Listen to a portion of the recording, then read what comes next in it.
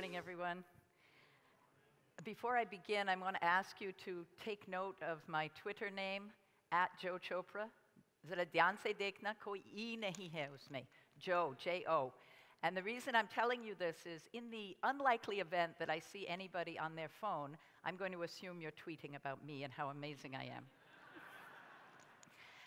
You may be wondering also why I am standing up here looking like a stormtrooper, and why my first slide is a battalion of mounted police from Chicago, circa 1925.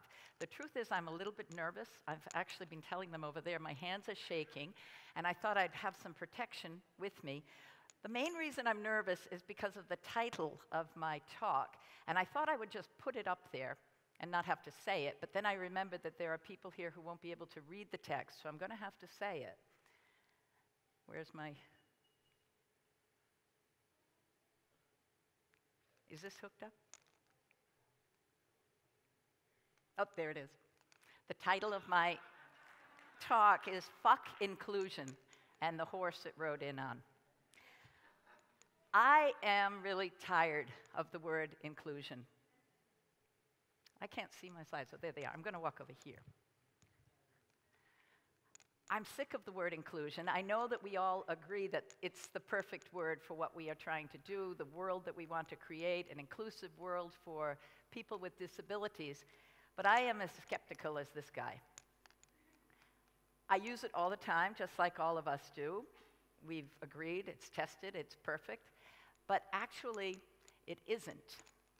Inclusion is a word that presupposes a power relationship. There's a party going on in another room, and somebody else is going to decide whether those people on the outside can come in or not.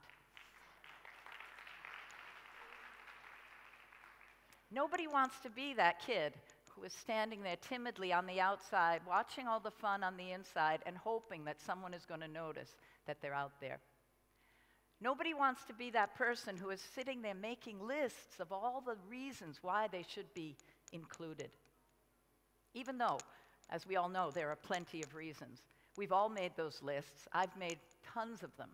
List after list after list. When I started thinking about our mainstream schools in India and how broken they are for typical kids, I realized, upside down, that's a picture of me standing on my head, for those who can't see it. And I thought, if we could only bring kids with disabilities into mainstream classrooms, everything would improve, and it would improve for everybody. So I've done that, list after list after list. But it's so obvious we shouldn't have to keep on saying it. Our kids come with gifts, with special abilities, with strange little personality quirks, with experiences that only they have.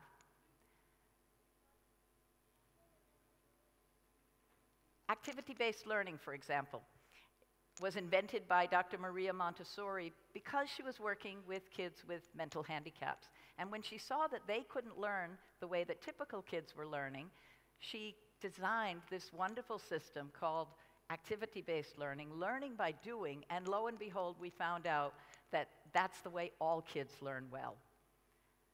Theory of mind, which we use in so many human endeavors, which we use in diplomatic relationships, hostage negotiations, HR departments all over the world, business deals. We only understand theory of mind because we were studying children with autism who don't have it. But if you think about both of these examples and many of the other things that I would put on my list, they're still working from a deficit. What's this kid's problem? What kind of a system can we design to help that child circumvent that problem? So I wanted to think about disability as a superpower. And here's our most famous poster child for autism. This is Greta Thunberg. In the first picture, she is sitting all alone in front of the Swedish Parliament. And in the other picture, she has galvanized the largest demonstration for climate change in the history of the world. Autism. Greta Thunberg was diagnosed with autism at the age of 11, but at the age of 8, she started finding out about climate change. And she was so horrified by the inability and the unwillingness of the adults in her world to do anything about it that she went completely silent. She was diagnosed, of course, because we like to diagnose everything. She was given the diagnosis of selective mutism.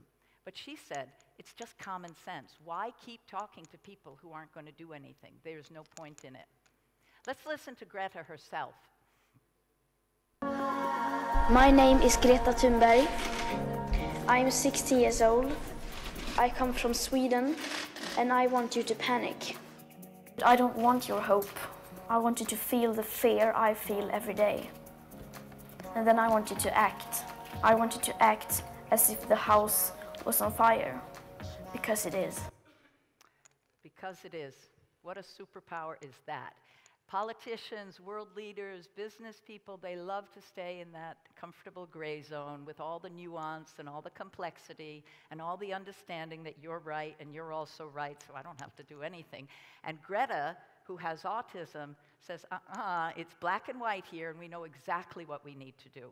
And she cannot be diverted from her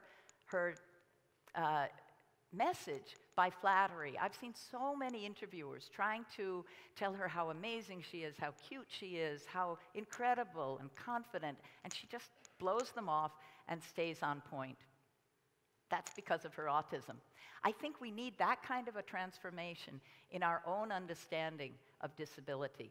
We need to stop explaining, stop raising awareness, stop asking for favors all the time. I think we can learn a lot from Greta and from people also on the margins who have transformed the world for themselves. Gay people have done it remarkably well. They have many thousands of years history of being marginalized, being persecuted, being humiliated, executed even, just for who they are. And they decided that they were going to band together and do something about it. They used the law in the same way that disability movements have done, but they also did something different in that with their confidence, with their joie de vivre, with their happiness about who they are, they changed the way people look at being gay. Now, all over the world, not everywhere, but we're getting there, gay people can marry who they want to. They can adopt children. They can work in the places that they want to, live openly as gay people. And they didn't do it by begging for inclusion. They did it by being themselves, confidently, happily, living in their own skin. So let's stop asking for favors. Let's be a little bit more in your face, a little bit more badass, a little less grateful, and a little less polite. I want to hear from Greta one more time because she's just so inspiring. You have stolen my dreams and my childhood with your empty words. We are in the beginning of a mass extinction, and all you can talk about is money and fairy tales of eternal economic growth. How dare you? Greta talks the way she does because of her autism. That is her superpower. But we listen to her because she's right. I want to end now on a personal note. This is Moi Moi, and today is her birthday. If she were alive, she would be 30 years old today, and I wouldn't be here. I'd be home in Dehradun celebrating with her. But the thing I want to tell you is that Moi Moi was never included in our family. She was never included by her friends. She was never included in the community in which she was born and which she grew up. She was never included because she was always there. We didn't have to include her. Moi Moi was in our family. She had friends. She lived in the community.